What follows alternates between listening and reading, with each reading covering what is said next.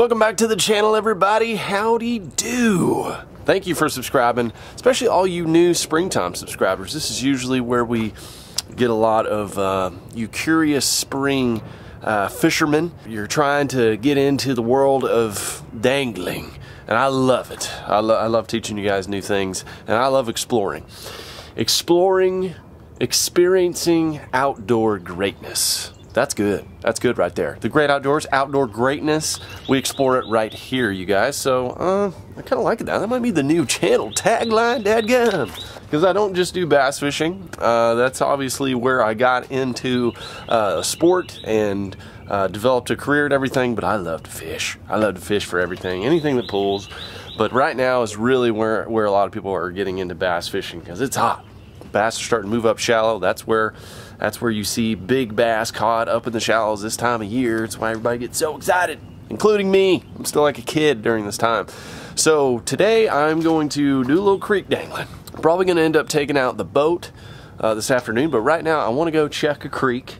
I kind of was doing some meandering the other day and came across this creek on a trail.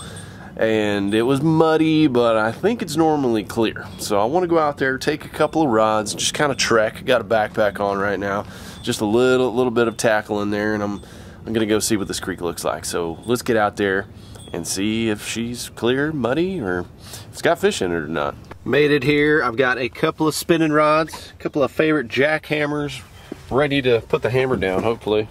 And then back here, I've just got, a little pack. It's actually my hunting pack. It's not very big, doesn't hold too much. And I just put together, a couple of boxes. And I've got new Bass Mafia boxes, by the way, guys. If you haven't heard, we have Guggen Squad Bass Mafia boxes. Not in this size yet, but we have the 3700 size, fully sealed latch with Guggen Green with inserts already applied. But this is one of the small ones, perfect size for pond hopping. I actually use them for a lot of my crappie tackle and then just stuff like this. So I've got a little jerkbait in there, I've got some small hooks, I've got a couple spinner baits, just got, I don't know what I'm gonna get into. So if you watched my last video where I was fishing with flare, we were actually catching bass and then a couple of really nice crappie up in the same spots up shallow. And I have really been wanting to target crappie shallow ever since me and my dad got into those monster black crappie up on Rainy Lake in Canada up shallow, just bank fishing, throwing little jigs up there, and you could throw spinners up there, little small road runners and things like that for crappie this time of year. So I'm gonna be armed for the spring dangle. If I'm bass fishing, start catching crappie on crankbaits or jerkbaits or whatever, I'm gonna break out the crappie rod, and I might just fish for them to begin with because they're delicious. I've started fishing for crappie in the last few years, and I don't dedicate enough time to it. I really enjoy it, especially when I go out with my friends. So I'm gonna try to figure them out a little bit more and give you guys some of the information I figure out. So I'm armed for both. Whatever's back in here, you never know. Oh boy, you're getting tangled in everything. Okay, well, we made it. Just a hair muddy. Looks like I'm literally sitting on top of a beaver dam. Perfect place for the old copperhead to be sitting. Just have a rooster tail tied on, so we'll start with this. This is looking like it's going to be a weightless bait situation. So I'm going to keep moving. And I'm going to tie one of those on. Folks might know it as the old beetle spin. And on this guy, I'm going to take this Death Stalker off. I'm going to put it on a Nico hook. Katana Nico hook. This is something I got in my MTB box. A little finesse rigging option here. 10-pound Guggen fluorocarbon leader. Little finesse hook right there. That is such a simple rig spinning setup. And then I've even got a little ring here. This ring is perfect for putting on the Slim Shake. Slide that up till about not halfway, because it's too skinny halfway. You want to go up a little bit farther on the meat. And you take that Nico hook rig, Boom. Perfect. So that Slim Shake's not gonna fall off. Okay, first cast with the Slim Shake. I 100% just attracted a bass in. Just barely saw it. I got a really high position where I can see, and I've got my polarized lenses on, and a bass just came up in this corner. I just did a little test cast, kind of worked it high at the surface. This fish is just coming up to make a bed, it looks like. Oh, he's got it. Oh, he had it. Ooh, daggone. I don't know how that happened. We got a mess. I don't know what that fish really was. Definitely seemed like some bedding behavior though. It's lining up with the conditions.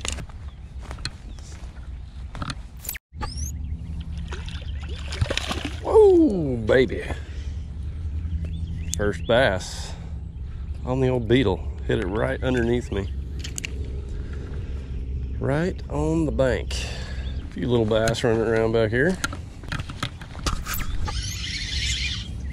Okay, another hookup. Looks like a white bass. This is what kind of goes on here, guys. These white bass, they need current to spawn. So they will run up in these creeks just like a bass will, except they're really looking for more current than calm water. And this is just kind of a little bend right here. I'm just gonna throw this beetle spin out, see if I can maybe hawk another one on this thing. Oh, there he is. Oh. Man, that felt good at first. Not so much now. Unfortunately, that's a goneroo. I'm gonna tie on a different little bait right here. I'm gonna try that little square bill right there, see what that does. Oh, there we go. Hooked up. It's like another white bass. Just kind of floating it up. Wha-bam! That's a big one. That must be a female. Maybe just feeding up. Pretty cool, y'all. When they really get to running up in the creeks, you can absolutely slay them. This is why I love creek fishing. I mean, I could catch a catfish right now. I could look into a big old bass, crappie. You just don't know. Hooked up again. Another white bass. Oh, come here. Oh my gosh, that's a big one. Oh, come here, baby. Oh, golly. Phew. Man, that's a fun fight. Look how fat. Not keeping you today. Right out in the middle of this channel. Oh my gosh, there they are. Must be a ton of them right here. Look at that now.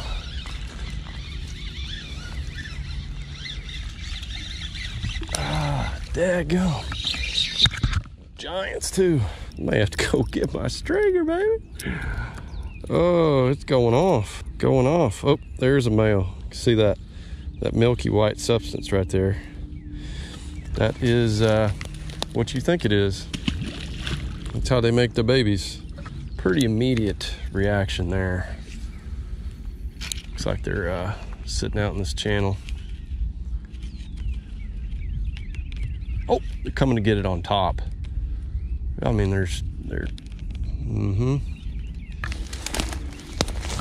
This is what happens when you use like 6-pound braid. I don't know what this is. This is seriously like it's like 7.5 pound braid or something. Cast a country mile, but it's wrapped up. Oh, really bad. Like a nice soft cast and stop it right there. There we go. It's gonna get pounded. Boom. Got him.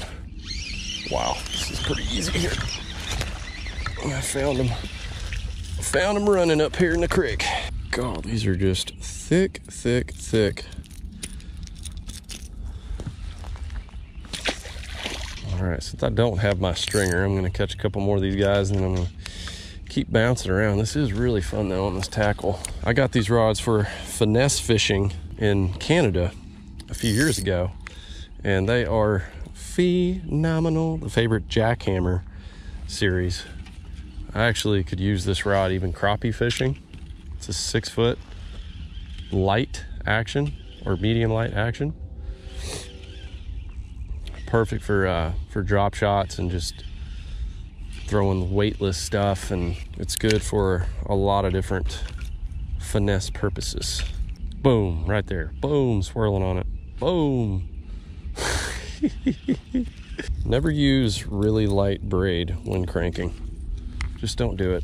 That should be the lesson of the day. Tip of the day, don't do that. Come on, baby. Give it the old smack. Boom! Oh, Lee, that was a big one. I love it when you pause a crankbait and just you see like the slack just get knocked in it. Oh, God, it's flashing at it. If y'all aren't putting pauses in your techniques on any kind of crankbait, do it. I mean, I know it's kind of a reel and retrieve thing, but oh God, as you can see, it just makes the fish react to your bait. You know, they look at it, they see it, they even follow it. They're almost like a cat, you know. And then they see it just pause for a second. They're like, oh man, it's wounded. I can grab that easily. This is my chance. It triggers something in their little brains where they have to at least take a strike at it. Oh my gosh, that was a largemouth right there. Shoot. Oh gosh, he grabbed it. Saw that little guy.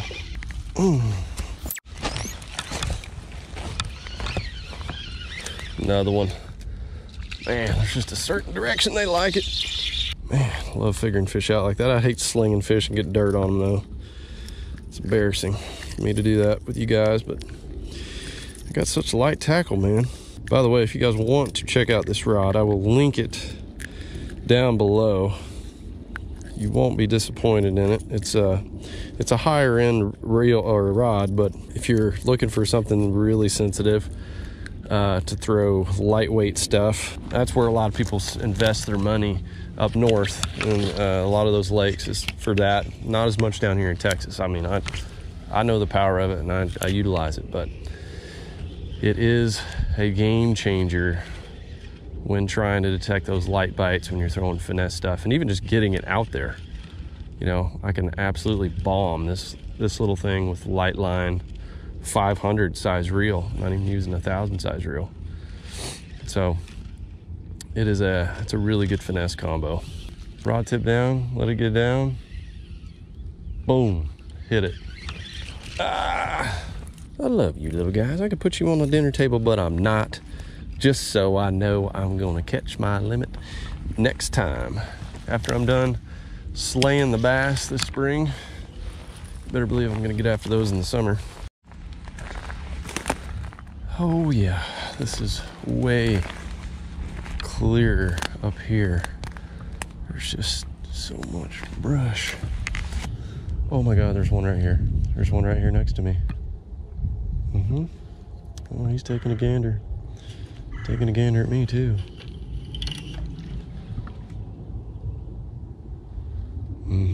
Exciting time of year, but they can also be very finicky to catch right now until they get locked on. Well, we are definitely in the midst of a lot of fish. I am just staring at dozens of small bass moving through here, and they're not here to feed.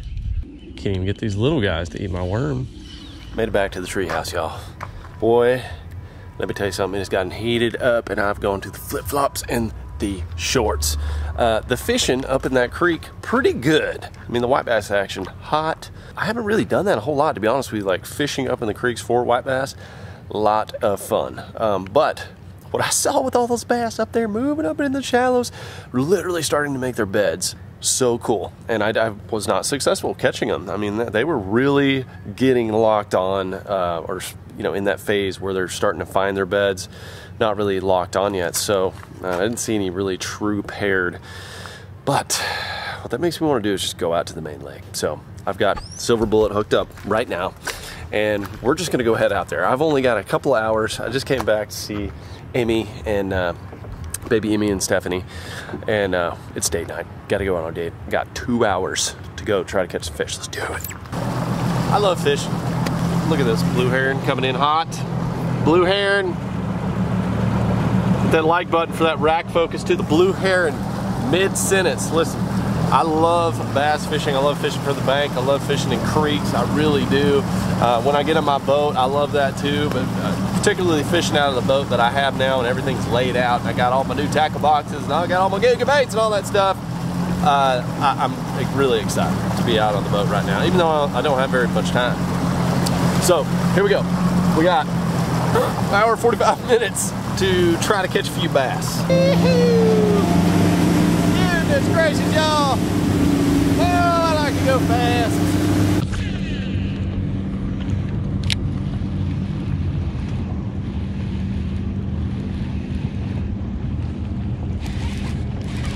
There it is.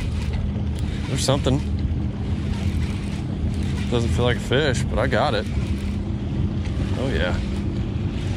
Not a freaking fish at all. Oh yeah, we got a fishing pole, baby. We got ourselves a daggum rattle trapping dangler. Oh boy, what kind have we got here? That is such a dandy.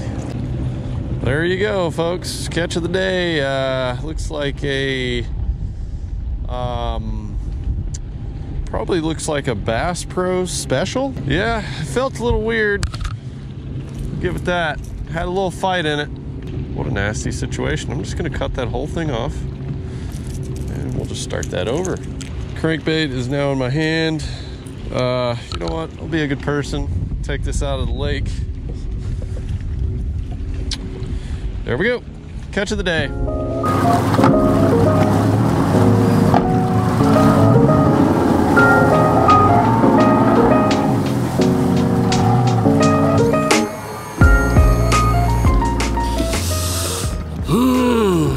Well, y'all, you know what? I'm just gonna end it right here. Oh, man. Okay. I got a trash can right here. I'm gonna stick this combo in. My gosh. That's the only thing I caught. That is freaking sad. Well, I do want to give a congratulations to Papa LFD. If you guys are new to this channel, that is my dad, LFD, Lake Fork Dad. He has been on fork today, and I got a text from him, and he caught a he said 7-ish pounder, a big old chunk. And he's a big dude, so he's holding up a big fish. I assure you that's a mondo. And I believe he was out there fishing with one of his buddies that lives out there right now. So congratulations, LFD, on second day of spring, catching a big old mondo, probably one of your top 10 biggest bass ever. Nicely done. And I do want to let you guys know about something else too that I'm going to be doing through the spring, because so many people are looking for information, and you know, the vlogs, it's a lot of fishing fun. It's mostly just me having fun. I'm going out and I'm fishing for any kind of species. Sometimes I get lost in the action. I'm just having fun. I'm excited. You know, that's part of what the biggest compliment I get when I meet you guys is, man, you got me back into fishing, or man, you got me into fishing. I learned this and then I went after it, and it's mainly from a lot of my older videos where I just did tips. And anyway, I like to just have fun now on the vlogs. But what I do want to do is give you guys more information, and I'm going to leave a link down below for my Instagram. And on that, on my Instagram, a lot of you follow me on Instagram. It's mostly just, you know, pics and stuff. But what I'm going to start doing is posting short videos on more detailed information that I don't want to put in the vlogs that bores like 80% of people. That it's just a lot of technical stuff. But I do want to give those nice little juicy tidbits on my Instagram. So follow me there. Link is down below. I got to go get on a date with OSG. I love you guys. Thanks for tuning in. Subscribe right here so you don't miss the next dangle. And I'll see you on the next one.